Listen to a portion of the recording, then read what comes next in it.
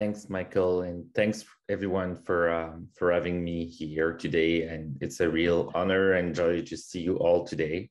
Like joy, queer joy, like Chris has suggested we should attend to be attuned to. So I'm gonna share my screen, and it's a short talk. So I'm gonna be speaking quickly and presenting an overview of some of the findings of our study.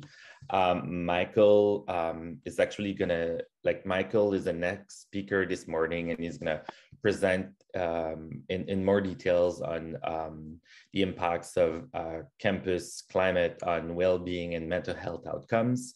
My task this morning is to present to you on some of the findings related mostly to the intersection of climate and academics for 2S LGBTQ+ students in universities in Canada.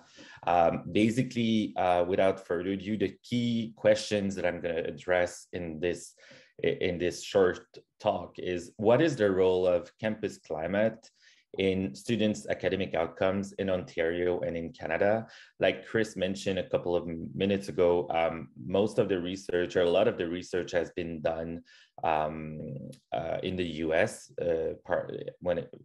Research focused on campus climate and for 2S LGBTQ+ students has been mostly done in the US. So it's really important to do more research in Ontario and in Canada more broadly. And we've had the chance to work on two different studies, Michael, myself, and a large group of colleagues, wonderful colleagues and students, on two studies, including the Thriving on Campus study in Ontario, but also a larger study that I'm going to present some findings on today. And we are defining campus climate with two different dimensions. So there's experiential climate. So it's basically what type of victimization students have themselves experienced on campus, such as microaggressions, but also more forms of other forms of hostility and victimization, such as psychological violence, harassment, physical violence, etc. And in psychological climate, is a little bit more broad. It's the perceived level of inclusion of 2S LGBTQ students on campus. So it's not necessarily experiential aspect. It's not that for example, I'm experiencing microaggression as a student, but it's more broadly, to what extent do I feel that people are welcome on campus? To what extent are policies supporting 2S LGBTQ students, etc. So it doesn't relate to necessarily to my own experience, but more broadly to the inclusion of 2S LGBTQ students on campus. So we're looking at the role of such factors in academic outcomes, but also we want to look at key protective or buffering factors at multiple levels of the ecosystem. So it could be individual factor, but also organizational or social factors that can promote more positive academic development for LGBTQ students, or that can help them deal with some of the stressors that unfortunately they still are facing on campus.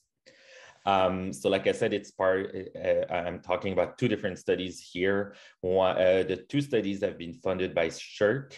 The first study is using the NCHA data, which is a large survey that's usually being conducted in the US on colleges with students that are not necessarily LGBT, but including LGBT students. So any students can participate. And there's been at least I think one or two waves of data collection also in universities in Canada. The second study is the Thriving on Campus study that Michael is going to talk more about in his talk, but it's the first Ontario-wide, very in-depth study on the well-being and academic outcomes of 2S LGBTQ students.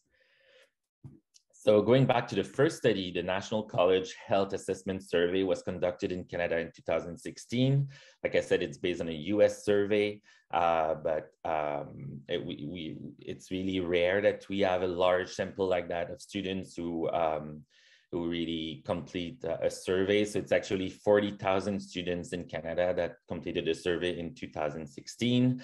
And among these, about 6,000 students were identifying as the LGBT+ in the survey. We are not in charge of the survey. I mean, the survey had been conducted when we decided to do this study using the data from the survey. So we didn't have a lot of options in terms of what exact variables we were looking at, or we were the way the questions were asked, etc. Just a few highlights from some of the findings that we have with this survey regarding victimization and academics. Here you see a graph that represents the percentage of students reporting different forms of victimization. I'm going to go quickly, but the most important thing to see is that when you compare LGBT plus students to cisgender heterosexual students, it's really clear that for all the forms of victimization, they show higher rates of experience of victimization in the last 12 months. You see, especially for unwanted sexual touching, attempted sexual penetration without consent, the rates are very high. It's almost, for several of these forms of victimization, the rates are nearly twice or more than twice larger for LGBT plus students compared to cisgender heterosexual students. There were questions also in the survey regarding academic impediments. So different stressors basically that students are experiencing and that are resulting in lower grades or incomplete or dropped courses or other negative academic outcomes. As you can see here, LGBT plus students are more numerous, like proportionally, to report that depression, anxiety, and discrimination and other forms of assault and victimization have been, that these things have been impediments to their academic performance and academic outcomes. And it's really concerning also to see that when you compare trans students to cisgender students in the sample, we clearly see that the trends are even more negative for trans students. We see, for example, for physical and sexual assault and for discrimination, the rates are 5 times higher for trans students compared to cisgender students. For depression, anxiety, and drug use as factors that can affect academic outcomes and performance, the rates are nearly twice as high. So these are just a couple of like snippets from findings from that national college health assessment data that we have analyzed. And we were lucky that approximately at the same time we were doing these analysis with the national data, we conducted this Ontario-wide study that Michael is going to present more about in the next few minutes at his talk. And this study is actually allowing us to go much deeper than the data that what's possible with the data that was collected in the National College Health Assessment Survey. So the study, you're gonna have more detail later. It's it's 3,856 2S LGBTQ university students in Ontario from 31 campuses, 21 universities.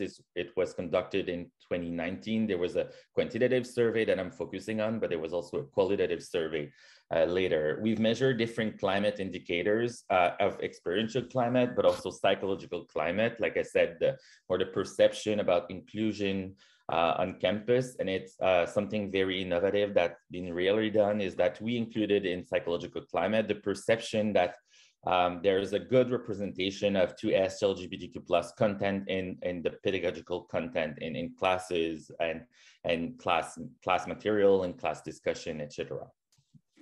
We've measured different academic outcomes, academic persistence. So have you had any thoughts about quitting school in the current academic year? Academic disengagement, so missing classes, sleeping in class, etc. Academic development, to what extent you feel that you are developing yourself intellectually, academically, that you're going to succeed in your classes. And we've measured different potential protective or buffering factors that could help people deal with stressors.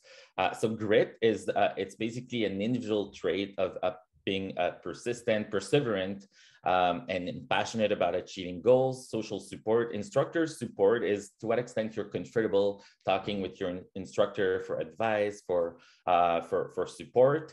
And finally, we've asked people, have you been participating in a student group or center? And if yes, to what extent do you feel comfortable being yourself in such groups? A few snippets from the findings. I know I need to go quickly. So when we look at what are factors associated with academic persistence, or actually the lack of persistence or doubts about leaving your university, we found for trans students and sexually diverse students, more microaggression, more experience of hostility and incivility were associated with having had thoughts of leaving school during the current academic years. And for trans students, less inclusive policies on campus for trans students, including the policies regarding not having policies on campus about changing how to change your name and pronouns, etc. And for sexually diverse students, lower leadership commitment. So is the leadership of the university showing support or not? We see here that if there's lower leadership support or commitment to LGBTQ plus students, it's associated with having had thoughts of leaving school in the current academic year. So we see that basically the climate plays an important role, different aspects of climate, an important role in these thoughts of leaving school, and reversely potentially in academic persistence if there would be a better climate. Looking at academic disengagement, so having missed classes, slept in classes, for example, we found that more experience of microaggression, either gender identity related or sexual identity related, predicted higher academic disengagement. So it's similar to the trend we found with giving thoughts about leaving schools. However, what's interesting is we found that there were buffering factors. So a buffering factor is actually a protective factor that kind of reduces the effect of climate on the academic outcomes. So like we see here, microaggression play a negative role in academic engagement. So it's related to more academic disengagement. But we found that if people experience more social support from family, more comfort with instructors, or comfort being themselves, being comfortable in a LGBTQ student center or group, then they are less affected by microaggression in terms of their academic engagement. So these factors can help buffer the effect of negative climate. And for sexual identity related microaggression, we found something similar. Grit did not play a role in buffering the effects of microaggression on academic disengagement. Finally, I just want to say a few words on the fact that for trans students, the experiences are also worse than for cisgender students in this sample on the Thriving on Campus study in Ontario. Trans students experience more incivility, more hostility towards themselves, and more incivility and more hostility is associated with higher academic disengagement and less positive academic development. So trans students face more challenges in terms of of campus climate, and it's associated with more negative outcomes in terms of their academics compared to cisgender students in the sample. Finally, I want to say that positive psychological climate is protective, though. For example, we found for trans students that better pedagogical representation of trans issues in classes and in either in class content or class discussion, etc., was associated with a more positive academic development. The perception that a person is growing intellectually, academically, is going to have success at school, etc. Succeed at school, etc. And we found something similar for sexually diverse students. We found that a better pedagogical representation is also associated with more academic development and more positive academic development. And we found that better collective attitudes and treatment of 2S LGBTQ students on campus, more commitment from institutional leadership towards 2S LGBTQ plus issues is associated with better academic development. So basically initiating or creating a more positive psychological climate or ambient climate for all 2S LGBTQ students is actually positive for academic development, for their academic development. I want to say finally, in a nutshell, that as we see, people are experiencing different forms of victimization and negative climate, and it seems to have impact on their academic development, outcome, persistence, and engagement. So we need to continue implementing policies and programs addressing victimization and addressing climate on campus. We found that although most studies in the past have looked at experiential aspects such as victimization, we found that an inclusive ambient climate matters, particularly pedagogical representations or inclusion of LGBTQ plus issues in courses and in course discussion, etc. I want to say that we found that there were a couple of protective factors at different ecological levels. So social support from family, support from instructors, being part of student groups where you feel you can be yourself. These have been found in these analyses to be protective. So we need to leverage these aspects in addition to advocating for transformative changes to actually improve climate. And finally, we need more programs that specifically address the unique experiences of trans students, as well as other intersectionally marginalized students. Thank you so much.